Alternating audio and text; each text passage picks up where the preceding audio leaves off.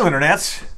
It's Paul, it's Matt, the Dork Lords. We are here talking about episodes 9 and 10 of Castle Rock. Yes, down in Castle Rock. Down in Castle Rock. Last time. Yeah, Probably. Oh, man. Best show. Castle Fraggle Rock. Okay, so episode 9 entitled Henry Deaver. Yes. Episode 10 entitled 10. Romans. Friends. Countrymen. Romans. Countrymen. Countrymen. Indeed. Chopped them off. Handled around.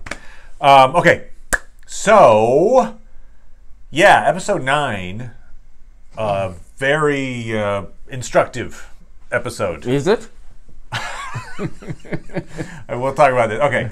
So, episode 9 begins. We're not going to do a complete recap. No. But I'll just say, it begins with a voiceover from Pastor Deaver in World 1. We'll say our world. The Prime World. Damn it! Don't say that. Counterpart. Damn you. It's all in his head. Okay. So our world's Pastor Deaver is, well, I assume it's our world's Pastor Deaver. Actually, I guess it might not be. Anyway, I think it is. All right. Anyway, now that I've mentioned that, hey, Pastor Deaver is talking about, hey, one of the things that's kind of important for later is that he mentions, people say, hey, it's this place that made me go crazy. Yes. And maybe it is. Yeah, maybe. Kind of says that.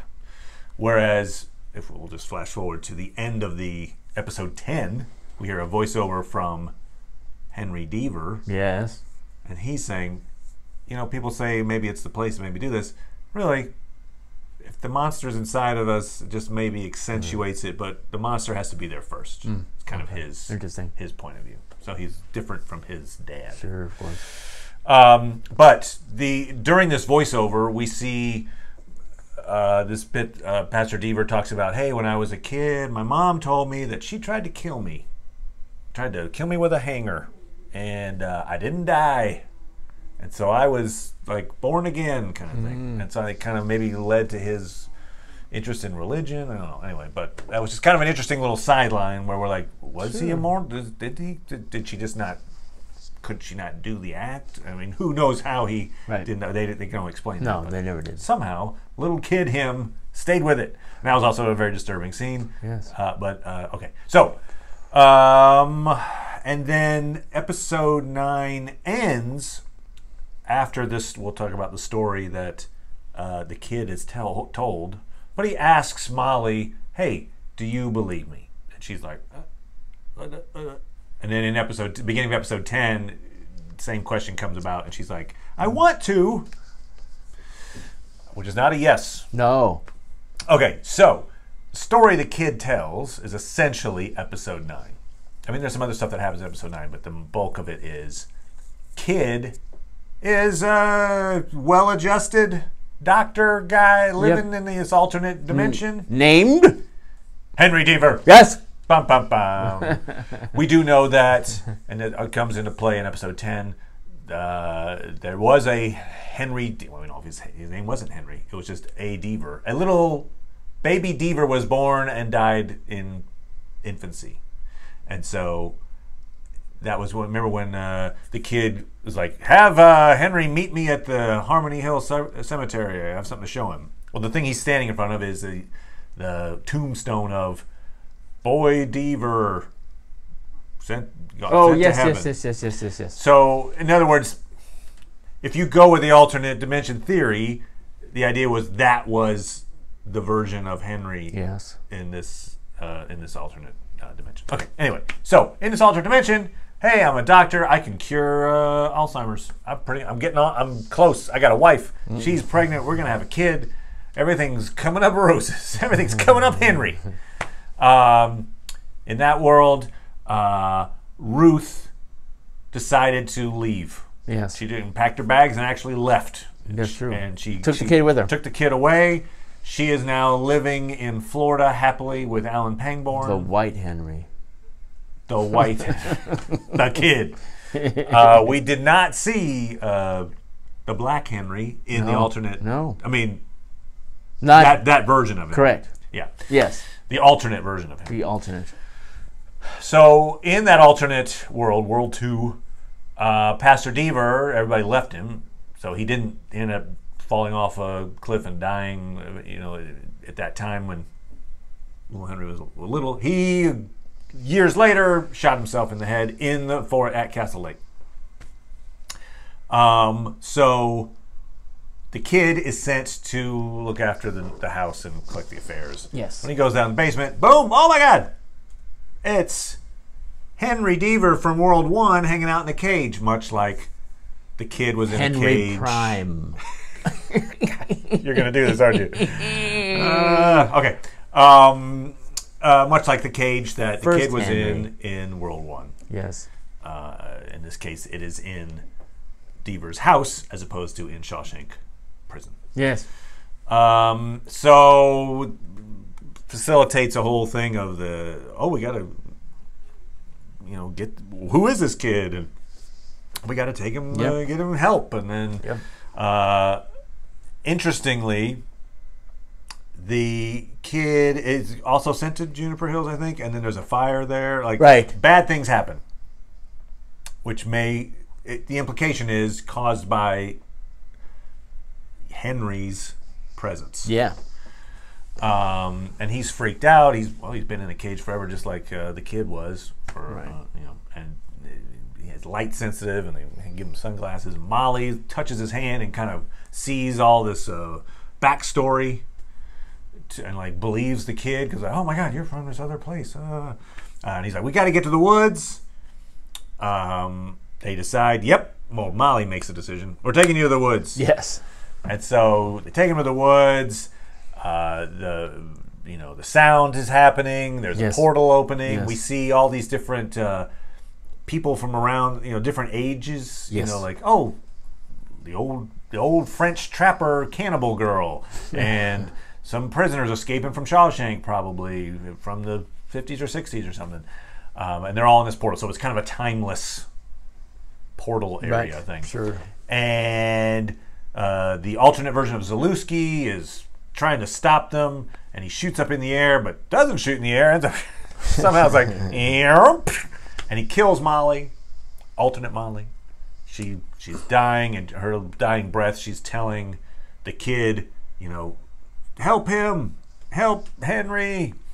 So the bombardier. Help the bombardier. So he goes to help Henry, and whoop, ends up in World 1. It's snowy.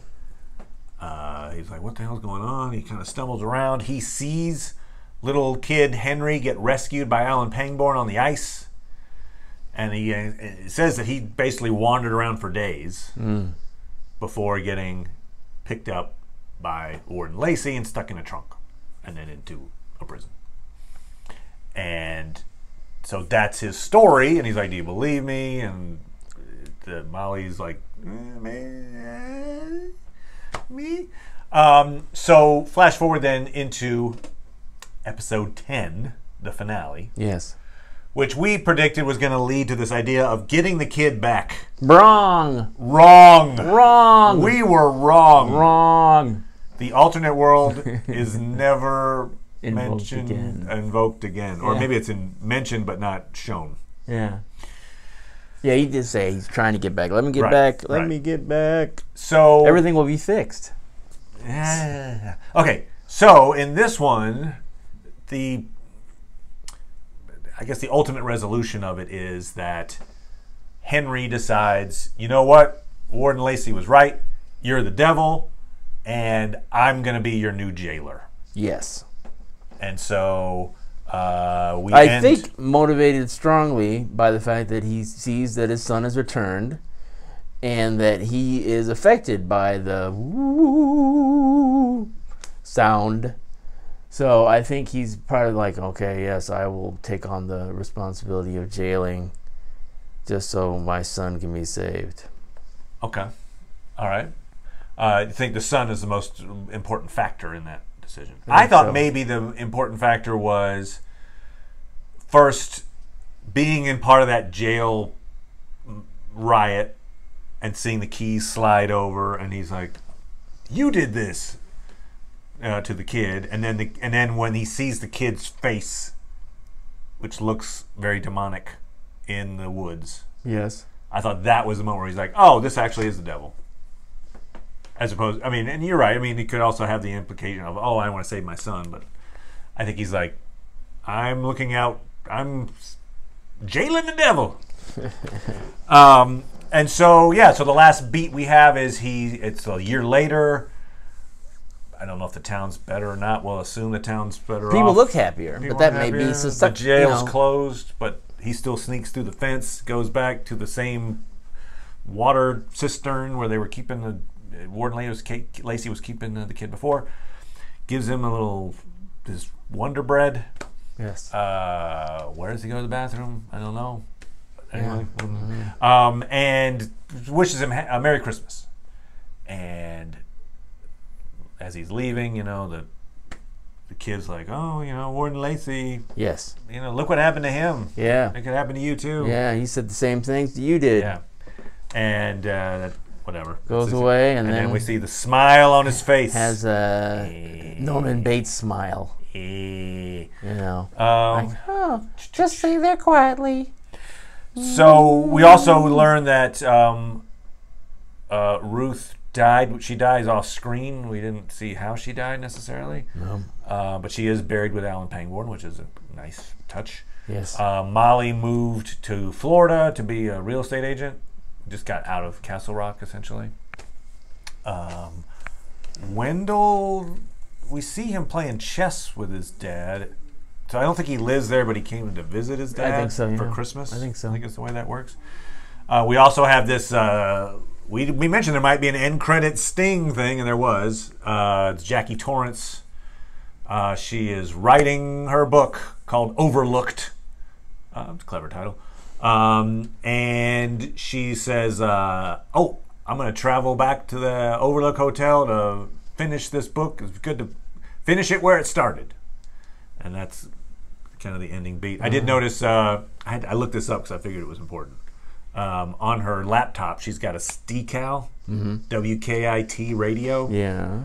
I looked it up. That's a radio station in the Northeast owned by Stephen King. Oh. It's Stephen King's radio he's station. log rolling himself. Yeah. Oh. So I mean, there's an implication there that maybe the next, because they've said it's an anthology. Right. Theoretically, this is the last beat, other than maybe mentioning it at some point. We'll might see these. The Deavers will not be the main characters, unless maybe Wendell will. But Henry Deaver probably is not a main character in the next season. I don't predict that to be the case. So maybe it's a Jackie Torrance thing. Although I don't know, it seems a little on the nose for her to go back to the Overlook and be like, "Oh, I'm freaking out at the Overlook." Oh, okay. But maybe nothing happens at the Overlook, and then on the way home, all right, she's like, "Oh, let me stop at this." Maybe she moves the Overlook to motel. Castle Rock. I don't know. Anyway, but that was kind of the end beat. Like, oh, okay, there's more happening. Okay, so assuming this is the end of this story, and that we don't have another season that explains more. Yes. What are your thoughts then, sir, on how this resolved itself? So, I mean, I feel like that's the way horror stories seem to resolve themselves. Like, typically what you have is you establish some force, and there was some question as to what the purpose of this force is, and that's why the previous episode, the 9 episode, where it was like, "No, I'm just a guy trying to get to my home. I'm not trying to do anything shady." And by the final episode, doubt is cast on that. Perhaps they don't want us to know whether or not he's really Henry from another world or whatever. But, certainly at the very end with them smiling, it suggests that, perhaps he's just the destruction that's happening in the town that people are imagining is because of him. He's happy with it. So, just sort of like, okay, in horror films and stuff like this, it's like, ooh, what's the sort of dark force that's beneath the surface? And, while Henry was, I guess by the end, he seemed okay with it. It wasn't as driven. He was still doing the same thing, helping out clients that needed help or whatever. And he definitely looked like he had a better relationship with his son. Yes. You know, and he seems okay with the fact that his mom died, and you know, perhaps he's, you know, but he's standing at her grave with yeah, flowers. yeah. I mean, they set up this sort of thing where it's like, you know, you always need somebody to do that job. You always need somebody to sort of keep real evil bottled up, and so that's the thing in the concept in these shows is that the evil, and they're tangible. You know, they're creatures, things that you have to deal with, as opposed to just, you know, a more emotionally, more complexly, you could say some other dramas might do it. So the fact you have the supernatural force that, you know, people have to be aware of and cautious of is standard for horror films, I feel. One note I should mention is the one mystery revealed, as far as we know it was revealed, or was it all in his head, that Henry was the one who pushed his dad off of the cliff. Yes. Because his dad said, I'm gonna kill your mom. Yep. She's been unfaithful, and as in Romans, title of the episode, drink, the wages of sin is death.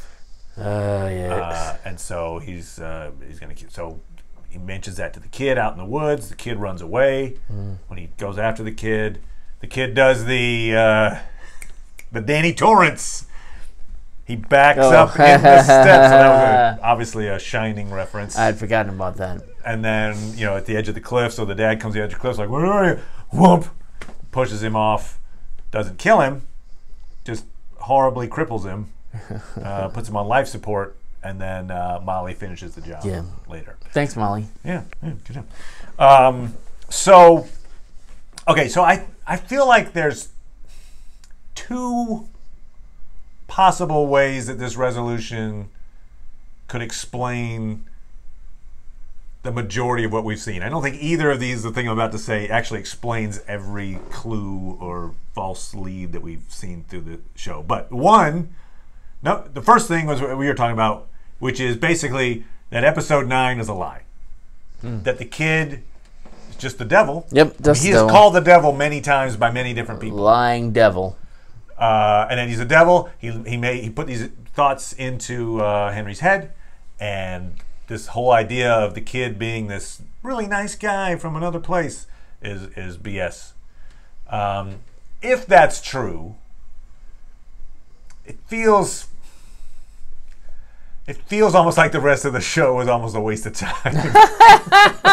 They were just spinning wheels. I feel like, I mean, it's only one episode where we have that other alternate sort of explanation, you know, so we have, well, yeah, you're right. Ruth is jumping through time, but we never see her necessarily jumping through an alternate time. Nope. Okay.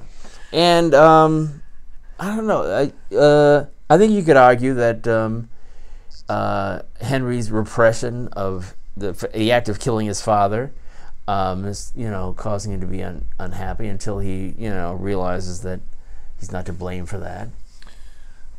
Yeah, I mean, yes, you're talking about trying to answer some of the questions based on the idea that the kid is just the devil and that there's not an alternate. Like, for instance, why didn't he freeze? Well, maybe he was just being held by that Desjardins guy. You seem to be saying that it was a waste. Oh, okay. And I'm saying that, you know, his character achieved something. He learned something as a result of the having it, you know, because obviously that's a terrible act for someone to have to, you know, unless someone is crazy. And even if you're like, okay, I'm trying to protect my mom, killing the dead is still pretty traumatic. So it's understandable that he might repress that memory, and so he was able to come to terms with that. You know. Okay. All right.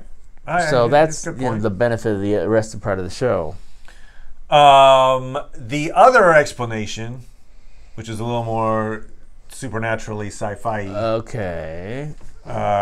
requires maybe another step or two, would be we'll say that alternate world does exist. The kid, everything happens the way he said. Okay. Episode 9 happened. He's back in this world. But because, you know, we've seen that when Henry was in the other world, in the alternate world, he didn't age. Right. When our guy, the kid, is in this world, he doesn't age. Right. So somehow being out of your own world makes you, I don't say immortal, but makes you different in some way. Like you are maybe ageless. You are stuck in time. I don't know what the verbiage If it's true, is. yeah. Maybe then that the kid became a target for a malevolent spirit who possessed him. So then in that case, you could still have Henry, or the kid was essentially a good guy who is now possessed. Also, that would be the image that was seen is the spirit possessing the kid. Okay. I know. I'm just saying it's a possibility that, you know, he might become a target for, and you know that there is a portal. There is this area that happens to be Castle Rock. Is this, you know? I don't know. I mean, throughout the show, I feel like because he's evil. I mean, he does enough evil things that we're like, he's either evil or possessed. I feel like that's really the only options. Not misunderstood. Right. Like, oh no, he just killed all those people. Yeah. I feel like that's my thought is that maybe he's possessed, and that either maybe the devil, maybe it's a spirit that we call the devil. I don't know. And my thought though is, I mean, if that's the case, then I don't think it was clear. Then that suggests that they need to do a season 2 with some of the same characters there. Oh, okay. In what way? What would they do in season 2? They clarify that, oh, it's a demonic spirit, we can get it out of him, or I don't know. I'm just thinking to myself, if this is true, and I don't know. I'm trying to throw out something that makes episode 9 actually meaningful. No. If it's true, and that spirit, whatever this demonic spirit that's inside of the kid is, wants to get back. Yes. Let him go. Yes. Like, we have to go to the woods. Okay. Yes. I have to leave now. Great. Yeah. Okay. See ya. How does that explain that what he sees? Henry sees him and he does not look human at all. Right. I'm saying because they're in this portal area. Henry's weird. got he's doing the like, my ears. Right. Yeah. Maybe because he's sensitive to the portal itself, and that maybe being in that area, he can see like the true form of things. And then he sees because he doesn't see the demonic form the whole time. No, he sees it for like 2 seconds. Right, and it's like, and he's back to the kid.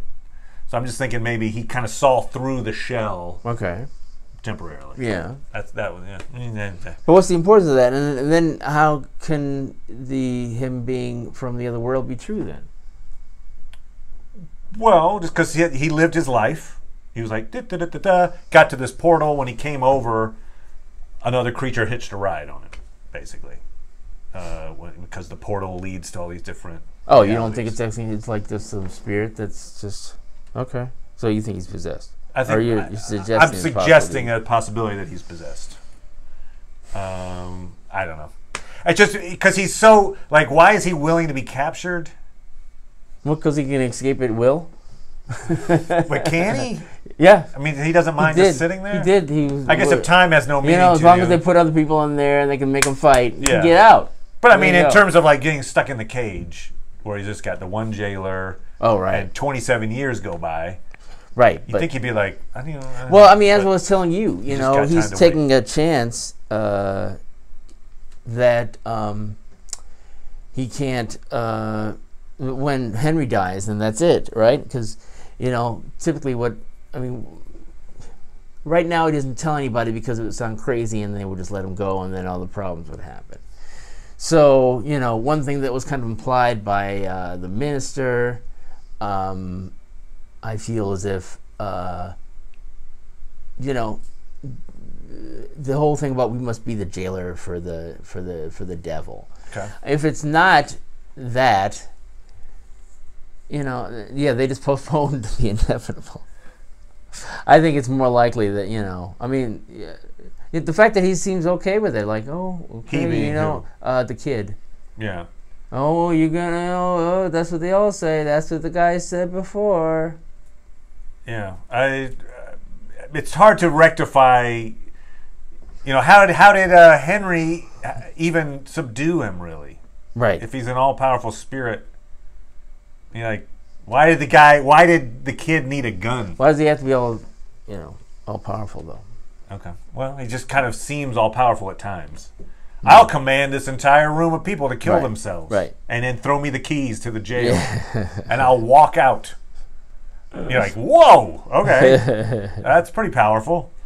I will, we think he basically mind controlled the warden to like commit suicide. Mind controlled the mouse. Yes. Mind controlled Zalewski. Yes. Go shoot everybody. Yes. Mind controlled the little family having a birthday party. Yes. To kill their kids. Yes. So, there's a lot of bad things. I mean, he kind of set up the situation where Ruth would shoot so he's evil. Love. I mean, evil. Yes. I mean, to me, I don't prefer, like, as we were talking, and sort of like, imagine if it was true. Ooh, what would be the result of that? This alternate universe. With this password you can go back and forth from. And we actually kind of didn't think that was going to happen. So we imagined that someone was going to die, and not the people that we imagined died. But yeah. Now, one thing that did occur to me is this does almost seem like a little meditation on the death penalty. Right. This particular episode opens with it reminds you of what happened in the very first episode. Yes. Where Henry is in Texas and he's defending a person on death row, and he's like, talking to the jury, which is us, essentially, the audience. Hey, how much doubt do you need before you kill someone? And that's what you're doing. You're going to kill a person. For me, he even says something like, I need the word of God to tell me, stamped that before I'm going to kill someone. How much doubt are you willing to deal with, audience? Yes. And so we see a bit here in episode 10 where Lacey takes out a gun. Yes. And he's pointing it. Yes. He's like, you know what? I've wasted all these years. My life has been spent tending to this jail, and I've missed so many of life experiences having to just look after you. Yes. And I'm waiting for God to tell me something, and I'm not hearing it. Hell with it. And so he tries to shoot the kid. Whether shooting him would actually have killed him, we'll never know. No, we'll never know. But he doesn't pull the trigger because he doesn't believe in this death penalty idea. Jailing someone forever, yes. Especially if the person is ageless. You're like, I sentence you forever to live in a tiny little cell. But death penalty is something he's not willing to enact himself. And we see that then transferred to the next jailer is Henry. And the reason that Henry doesn't just kill the guy is because he can't. There's doubt. Is this really the devil? Is this really an evil person? I can't make this judgment. Sure. So I'm not going to kill you. Right. And so anyway, there's just that little through line is, I think, deliberately sprinkled throughout this. Yeah, that makes sense. Yeah. Now, interesting that, Henry gets arrested for the death of the Odin Branch character, the guy who was the deaf guy. And he gets arrested along with the kid, along with his son Wendell, who heard the sounds, went out to the camper, and then got arrested because he was hanging out in the wrong spot. Wendell got but I think they let Wendell go, but they keep Henry. Right. So the way Henry escapes that situation is the kid just has everybody kill the cops, the prisoners, everybody, and they walk out into the woods.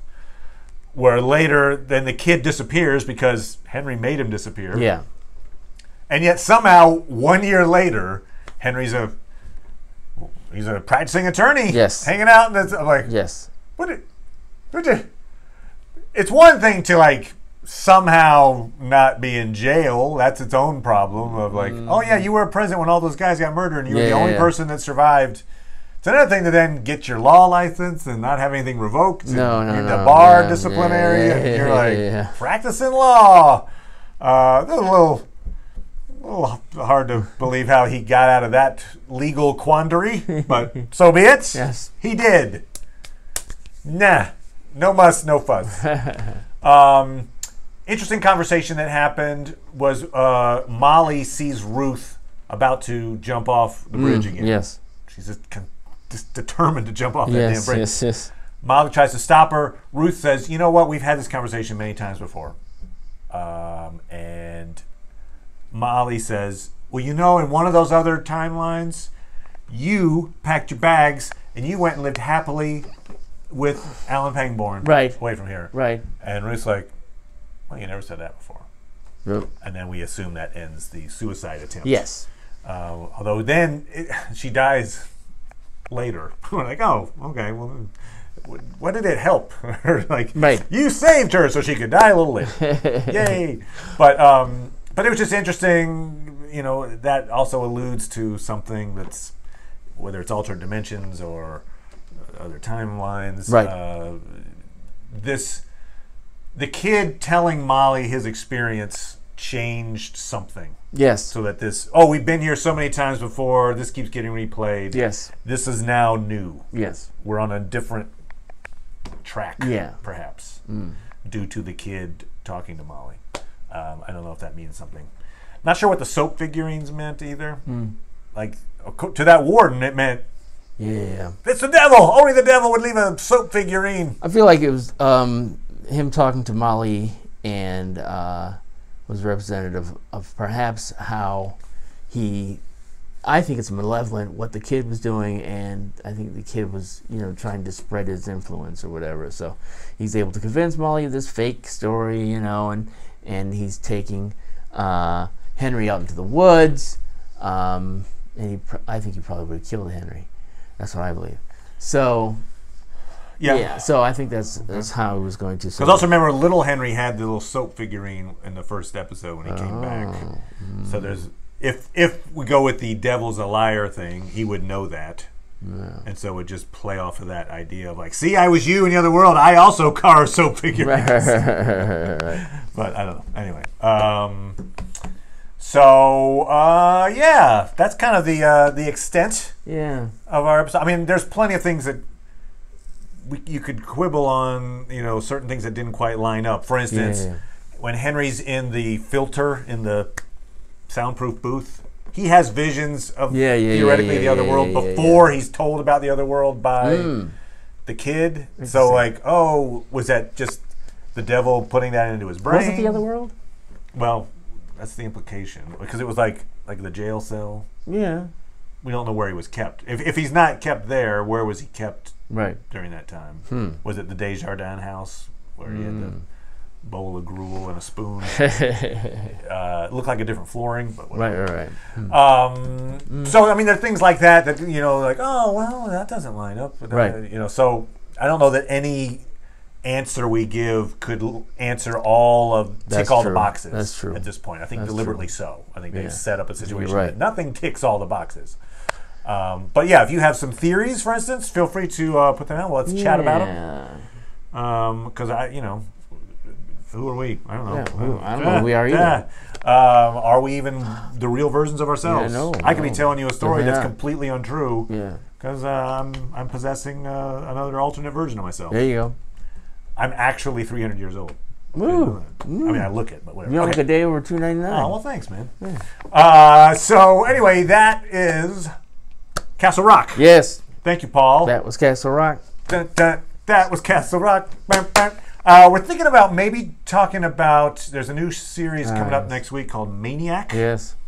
With Emma Stone and Jonah Hill. Jonah Hill. Not Seth Rogen.